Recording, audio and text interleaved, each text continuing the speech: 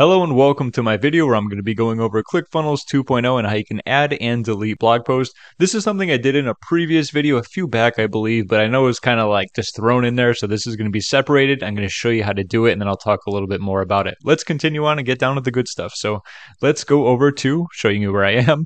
I am in the Sites and Funnels section. I am under blog, and if you're newer to ClickFunnels 2.0, like if you haven't done much with your blog, I have the example blog posts that are already there, so those will probably be there. I want to keep those there or just show you some so you can see how to delete it.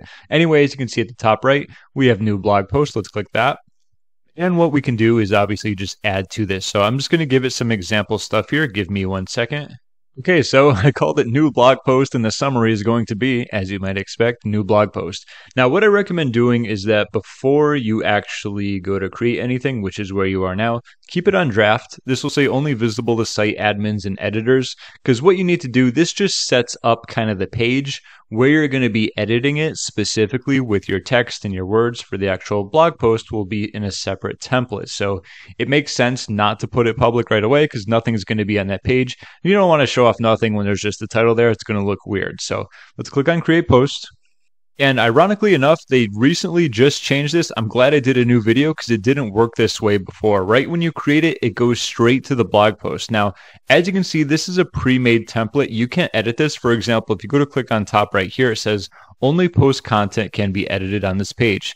To edit surrounding content, edit the post template page. So you can, jump out of there and edit template, but we're going to be going with the post. All you need to do is scroll down right here. We're going to be adding a section. We'll just do full page. Makes sense. 1 column. And then we want our text or paragraph section. And this is going to be where you go crazy with doing your blog post. Of course, we don't want it all the way in the middle. We'll put it off to the left, and that's where you would write it. You can click on save. And of course, that's how you create your blog post. Like I said, until you have it all the way done, then I would go back and make it public so that, someone just doesn't go there and it says, what does this say your blog post? Clearly it's under construction. It's not done yet. Anyway, let's go back here. Now I'm going to show you how to delete any of these blog posts because you're going to need to know how to do this, obviously, especially with these. I'm sure you don't want them there, right? But I'll just delete this one. Let's go to edit post on the gear that is. And if you scroll down, there's going to be a section that says delete blog post. Go ahead and click that. Click proceed. And just like that, you are back to basics. As you've seen, that blog post has now been deleted.